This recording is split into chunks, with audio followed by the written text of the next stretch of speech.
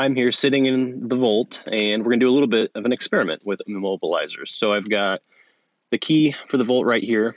I'm gonna take this and we'll verify that it works, where I push my button, foot on the brake, dash comes on, entertainment comes on, and I get to the ready symbol where I could drive the car and roll away. Okay, so everything powered up, normal operation, right? So now I'm gonna take my key.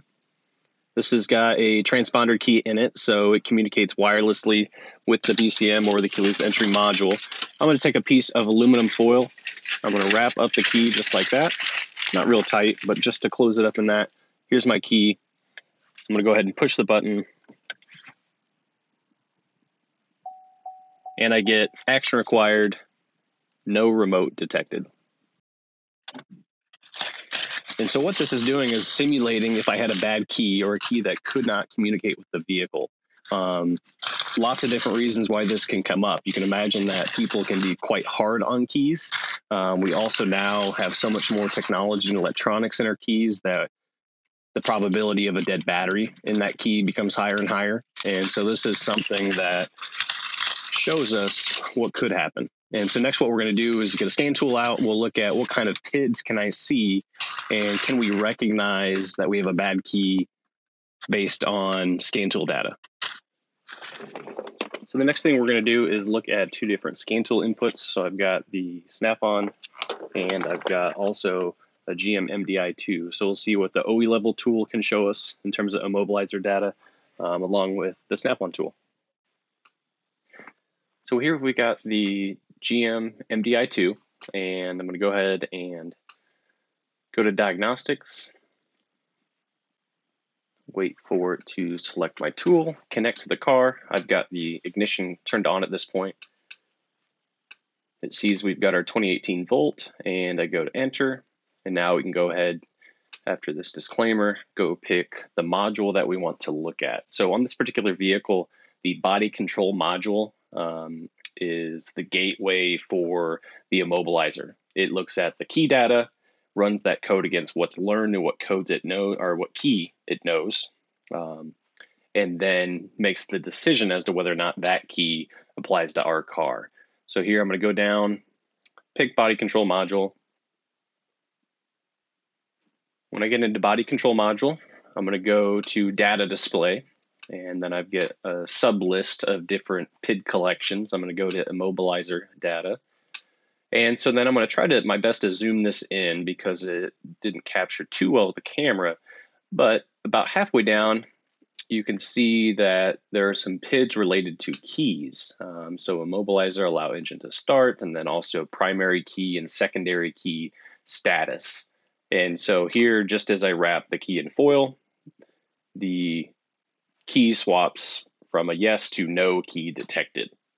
So there we've got a pretty clear path. If we thought we had a key problem, we can see that, hey, the key is indeed part of the issue.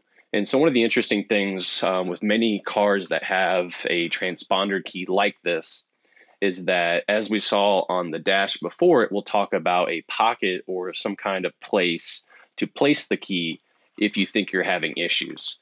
So traditional immobilizers pre-transponder keys would have utilized an RFID chip to help with this process. And most of these keys still have that capability. And then there's a special place in the vehicle, typically in the glove box, where you would insert the key. In that space, there's an antenna that excites the RFID chip and then hopefully gets you access with the car or the ability to start the car if, say, your key had a dead battery. So next we went over to the Solus Edge Snap-on tool.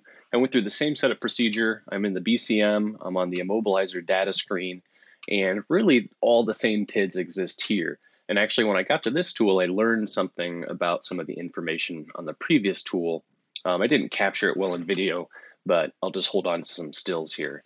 And so the one that really jumped out at me was this immobilizer environment device PID. There's a series of 4 of these, and they toggle between unknown and correct based on key status. So here I started with unknown. That's where it doesn't see the key. And then you can see here, it switches to correct when it does see the key and it's happy. And if you look at the timeline on the screen of the scan tool, you can see I was toggling between some of these. So again, a great way with foil, we can understand what PIDs are going to change based on key recognition. And so it's a great experiment, even in the field as a tech, if I was concerned or confused about what I'm looking at, because this correct versus unknown PID is not very descriptive in my eyes. My experience with Asian and European import things, typically it's more straightforward than that. But all manufacturers are different.